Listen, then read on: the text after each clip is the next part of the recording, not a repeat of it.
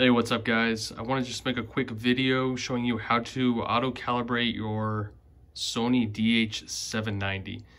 Just received this Best Buy Black Friday deal, and I did not find the manual to be too helpful. It was talking about some menu that should pop up when you first start the system. I did not get that menu.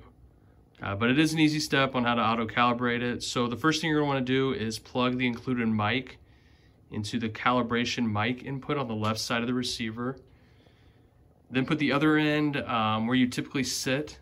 They recommend ear height. Then you're going to want to take the remote control, hit amp menu. From here you can select various settings. I'm still digging into these.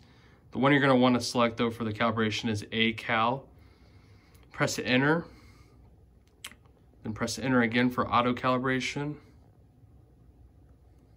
Enter, enter.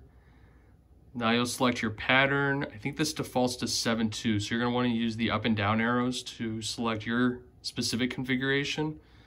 Mine's 5.0, I'm still waiting on my sub. Then you hit enter, and then hit enter again to start. From here it'll count down, and then once this gets to 0, it'll start.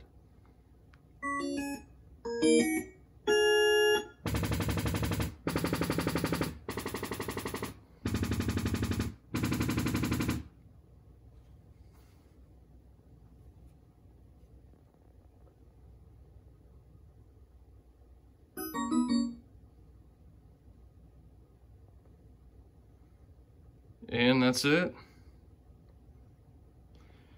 If it does fail, you won't get the complete sign. At one point I had my configuration on 5.1, and so it did fail. I think it also failed once when I didn't have the microphone plugged in all the way. Anyway, just thought I'd share the video. Let me know if you have any questions in the comments section. Thank you for watching.